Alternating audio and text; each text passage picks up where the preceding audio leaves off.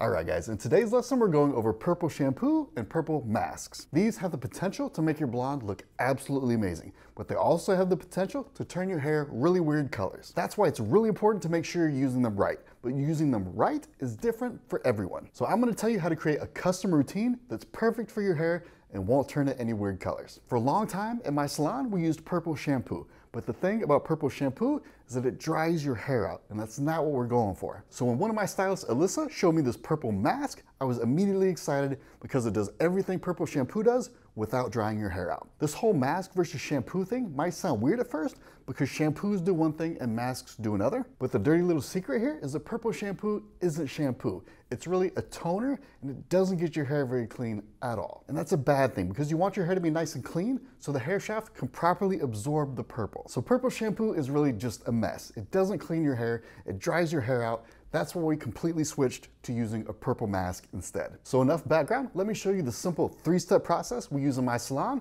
to get better results with a purple mask than you ever would with a purple shampoo. The first thing you're gonna do is use a regular non-purple shampoo to clean your hair shaft. That way it's ready to properly absorb the purple. Next, after your hair's clean, you're gonna start using the purple mask. But don't use this like a purple mask where you only put it on your mids and ends. Use this anywhere you have blonde, even if it's up by your roots. Now, before we go on, there's 2 things we need to figure out for your custom routine. The first is how often you're gonna use the purple mask.